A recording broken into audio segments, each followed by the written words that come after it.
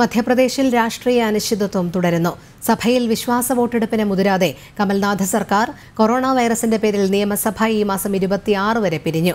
അതേസമയം വിശ്വാസ വോട്ടെടുപ്പ് ഉടൻ നടത്തണമെന്നാവശ്യപ്പെട്ട് ബിജെപി സുപ്രീംകോടതിയെ സമീപിച്ചു. ഹർജി കോടതി നാളെ പരിഗണിക്കും.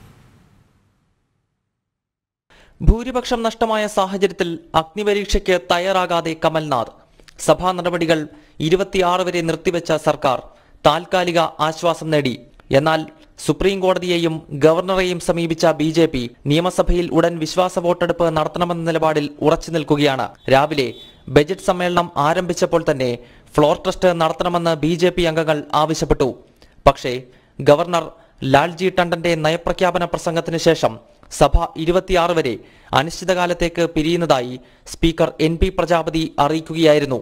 പിന്നാലെ 106 ബിജെപി MLA-മാർ പ്രത്യേക ബസ്സിൽ രാജ്ഭവനിൽ എത്തി ഗവർണറെ കണ്ടു. വിശ്വാസ വോട്ടെടുപ്പ് നടത്തണമെന്ന ഗവർണറുടെ നിർദ്ദേശമാണ് സർക്കാർ അട്ടിമറിക്കുന്നതെന്ന് ബിജെപി MLA-മാർ ചൂണ്ടിക്കാട്ടി.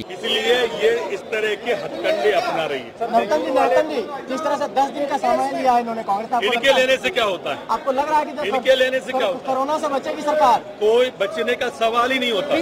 कोई ताकत नहीं बचा सकता. क्या कोर्ट जाएंगे आप लोग?